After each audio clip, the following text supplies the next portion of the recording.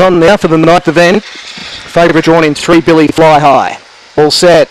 Ready, racing. Billy Fly High began fairly fast. Out was Boxy Alien on, who's going across, but driving up. Points Buzzard. Small Town Dream just behind them. Good, I checked in the third spot now. Barb's Kiwi followed next by Billy Fly High, Big T Onyx, and back towards the rear. Mr. Donaldson, G-Force down the side there, packing up. Points Buzzard, Billy Fly High, Barb's Kiwi, Boxy and Alien on up to the bend. Points Buzzard has the lead on the inside. Kicked away. Points Buzzard too good. Mr. Donaldson flashed home for second. Third a photo by the Billy Fly High, Boxy Alien on. Back on the inside then came Barb's Kiwi, Big T Onyx, and G-Force was amongst the tail enders with a Small Town Dream.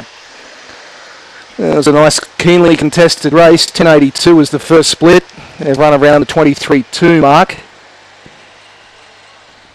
And the winner, number 1, Points Buzzard, 270 and 104 for David Richardson.